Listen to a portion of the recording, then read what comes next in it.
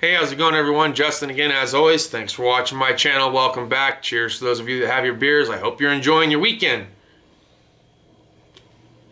Alright, today's discussion topic is going to be my Cornwell welding gloves that I've had for about 3 or 4 years versus the Vulcan Defenders that you can pick up for 20 bucks over at Harbor Freight.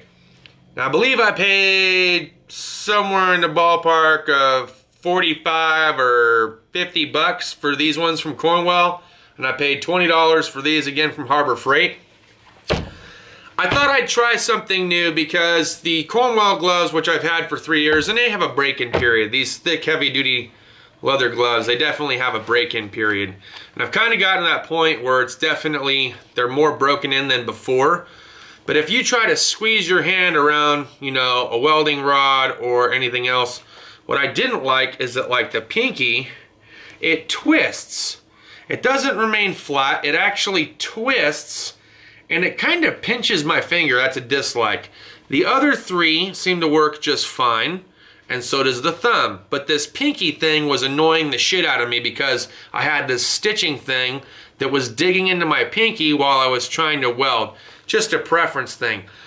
Everything else is fine. So I'm not sure how to fix that issue with that particular glove because that's my welding hand. Now with the left glove, I don't have that issue. The pinky seems to be just fine. Everything else seems to be just fine. Maybe it was the way that that one broke in. I don't know. Whatever the case may be, it was bothering me.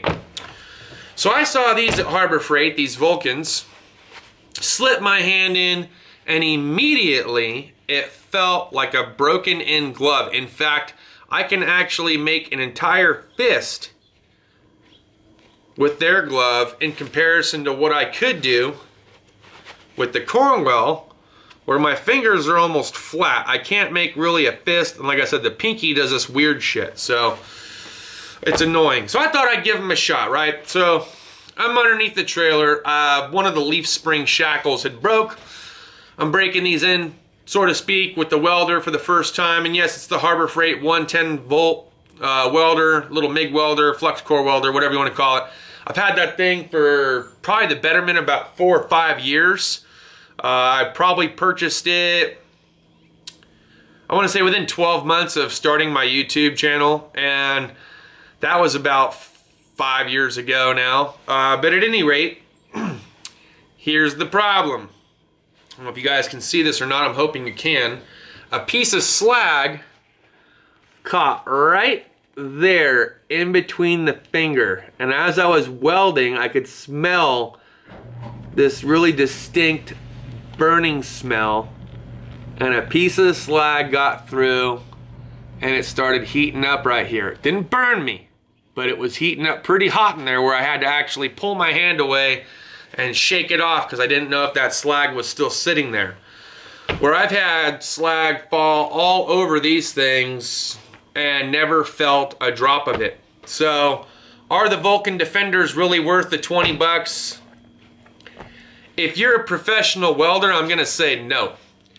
I'm a DIY weekend warrior when it comes to welding, and I don't even do it that often. It's when I need to. And my welds come out looking like crap, let's face it. I'm no professional welder. They come looking out like crap. You can grind them up, you can clean them up. It depends on what it is that you're doing. For small little hobby things here and there, that 110 welder is phenomenal, works great for me. For emergency situations where you just start lapping and just layering and layering slag on top of slag to create a thicker platform, it works, man, okay? It works. I did the hammer test, I've done a drop test. I can pretty much do whatever I need to do and it'll hold up. It'll look ugly as hell, but it'll work. And what I like to say, and a friend of mine used to say it all the time, good enough for who it's for. So as far as these Vulcan gloves for the weekend warrior, look, when I was grinding with them, and I'll throw a little video clip up here, perfect. Perfect grinding gloves. I think you're gonna be pretty safe using these with a grinding wheel in case you accidentally, you know, touch your hand or something like that with the wheel. I think they're gonna be pretty good for that. As far as welding goes, I'm kind of disappointed with the little bit of slag that fell on that pinky when I was welding upside down. If you're welding From up top, might not be such a bad deal, but from underneath, not the best glove in the entire welding community. That's all I got for this video, guys. Look, I hope it helped. Thanks as always for watching my channel. We'll see you next time. Deuces.